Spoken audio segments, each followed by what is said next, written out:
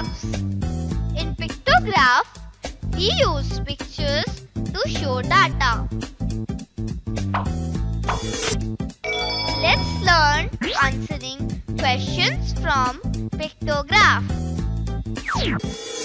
Which subject books are most in the shelf? Each book represents two quantities. Looking at book pictures, we can find science contains 6 book pictures which are largest in number. How many total books are in the shelf?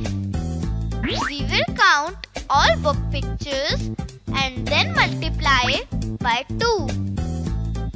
Because each book picture shows 2 books. Total book pictures are 18 in number, which means 18 into 2 is equal to 36 books.